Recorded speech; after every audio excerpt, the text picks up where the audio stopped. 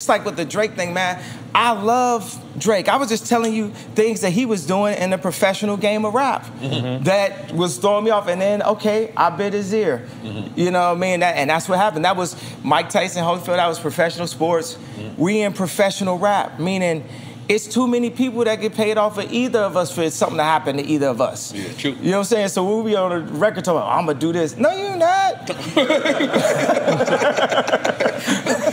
You're too rich, man. You're too rich. It does become ridiculous at that point. Yeah, it's, you know what I mean? So, and why, you know, and life is just so fun and it's lit, and we get to be professional, you know, rappers for a period of time out of our life and pull in this energy and have people talking about it. But it's a certain responsibility. I think that it's a redemption, a redeeming quality. This is what I have. I'll be wanting to sit down with Drake to say this just as an OG to him is the redemption. Like when I asked him for the beat for TSU, that's my favorite song on CLB. It said, "Mama is not around, Daddy is not around." CLB, talking about Certified Little Boy. Yeah. Okay. Yeah. So.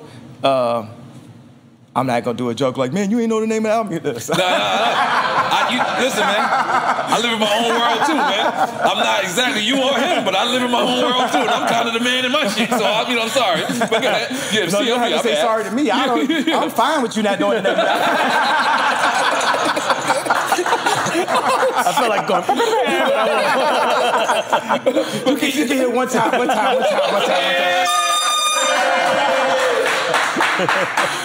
Oh shit! This is great. Yeah.